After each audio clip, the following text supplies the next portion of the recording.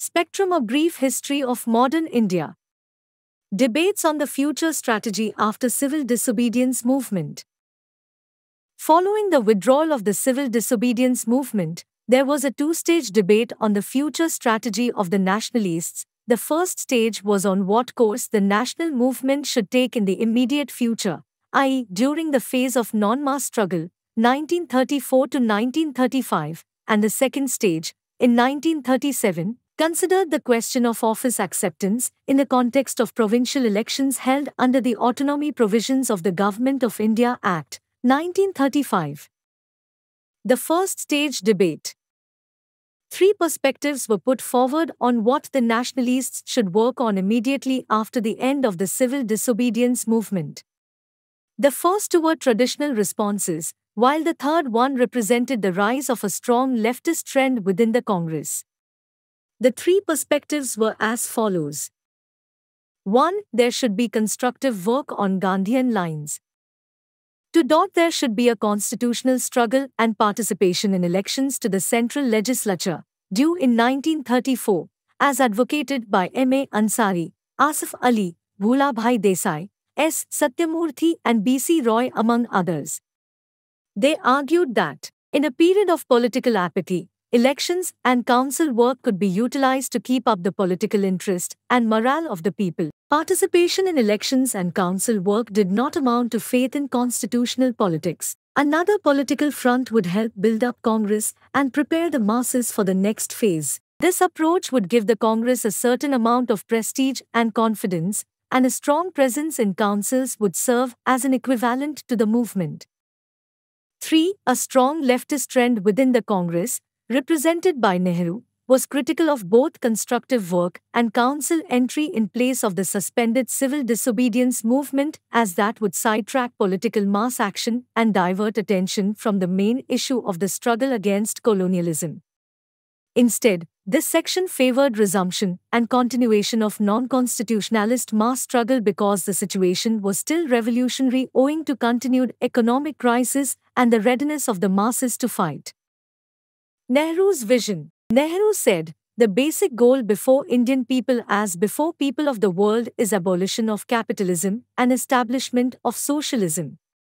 He considered the withdrawal of the civil disobedience movement and council entry a spiritual defeat, a surrender of ideals and a retreat from revolutionary to reformist mentality. He suggested that the vested interests be revised in favor of the masses by taking up the economic and class demands of peasants and workers, and landlords and capitalists, organizing masses in their class organizations, Kisan Sabhas, and trade unions. He argued that these class organizations should be allowed to affiliate with the Congress, thus influencing its policies and activities. There could be no genuine anti-imperialist struggle, he said, without incorporating the class struggle of the masses. Nehru's opposition to truce-struggle strategy. A large number of congressmen led by Gandhi believed that a mass phase of movement, struggle phase, had to be followed by a phase of reprieve, truce phase, before the next stage of mass struggle could be taken up. The truce period, it was argued, would enable the masses to recoup their strength to fight and also give the government a chance to respond to the demands of the nationalists. The masses could not go on sacrificing indefinitely. If the government did not respond positively, the movement could be resumed again with the participation of the masses. This was the truce-struggle or STS strategy. Criticizing the STS strategy, Nehru argued that the Indian national movement had reached a stage, after the Lahore Congress call for Purna Swaraj program, in which there should be a continuous confrontation and conflict with imperialism till it was overthrown. He advocated maintenance of a continuous direct action policy by the Congress and without the interposition of a constitutionalist phase. Real power, he said, cannot be won by 2 annas and 4 annas. Against an STS strategy, he suggested a struggle victory, SV, strategy. Finally, yes to council entry. Nationalists with apprehension and British officials with hope expected a split in the Congress on Surat lines sooner or later, but Gandhi conciliated the proponents of council entry by acceding to their basic demand of permission to enter the legislatures. He said, "Parliamentary politics cannot lead to freedom, but those congressmen who could not, for some reason, offer satyagraha or devote themselves to constructive work should not remain unoccupied and could express their patriotic energies through council work provided they are not sucked into constitutionalism or self-serving." Assuring the leftists, Gandhi said that the withdrawal of the civil disobedience movement did not mean bowing down before opportunists or compromising with imperialism. In May 1934, the All India Congress Committee, AICC, met at Patna to set up a parliamentary board to fight elections under the aegis of the Congress itself. Gandhi was aware that he was out of tune with powerful trends in the Congress. A large section of the intelligentsia favored parliamentary politics with which he was in fundamental disagreement. Another section was estranged from the Congress because of Gandhi's emphasis on the spinning wheel as the second lung of the nation. The socialists led by Nehru also had differences with Gandhi. In October 1934, Gandhi announced his resignation from the Congress to serve it better in thought, word and deed. Nehru and the socialists thought that the British must first be expelled before the struggle for socialism could be waged, and in an anti-imperialist struggle unity around the Congress, still the only anti-imperialist mass organization, was indispensable. Thus it was better, they felt, to gradually radicalize the Congress than to get isolated from the masses. The right wing was no less accommodating. In the elections to the Central Legislative Assembly held in November 1934, the Congress captured 45 out of 75 seats reserved for Indians. Government of India Act, 1935. Amidst the struggle of 1932, the third RTC was held in November, again without Congress participation. The discussions led to the formulation of the Act of 1935. Main features: the Government of India Act was passed by the British Parliament in August 1935. Its main provisions were as follows. 1. An All India Federation. It was to comprise all British Indian provinces, all Chief Commissioners' provinces, and the Indian states, princely states. The federation's formation was conditional on the fulfillment of 1. States with allotment of 52 seats in the proposed Council of States should agree to join the federation, and 2. Aggregate population of states in the above category should be 50% of the total population of all Indian states. Since these conditions were not fulfilled, the proposed federation never came up. The central government carried on up to 1946 as per the provisions of Government of India Act, 1919. 2. Federal level, executive. The Governor-General was the pivot of the entire constitution. Subjects to be administered were divided into reserved and transferred subjects. Reserved subjects, foreign affairs, defense, tribal areas and ecclesiastical affairs, were to be exclusively administered by the Governor-General on the advice of executive councillors. Executive councillors were not to be responsible to the central legislature. Transferred subjects included all other subjects and were to be administered by the Governor-General on the advice of ministers elected by the legislature. These ministers were to be responsible to the federal legislature and were to resign on losing the confidence of the body. Governor-General could act in his individual judgment in the discharge of his special responsibilities for the security and tranquility of India. Legislature. The bicameral legislature was to have an upper house, Council of States, and a lower house, Federal Assembly. The Council of States was to be a 260-member house, partly directly elected from British Indian provinces and partly, 40%, nominated by the princes. The Federal Assembly was to be a 375-member house, partly indirectly elected from British Indian provinces and partly, one-third, nominated by the princes. Oddly enough, election to the Council of States was direct and that to the Federal Assembly, indirect. Council of States was to be a permanent body with one-third members retiring every third year. The duration of the assembly was to be 5 years. The three lists for legislation purposes were to be federal, provincial, and concurrent. Members of Federal Assembly could move a vote of no confidence against ministers. Council of States could not move a vote of no confidence. The system of religion-based and class-based electorates was further extended. 80% of the budget was non-votable. Governor-General had residuary powers.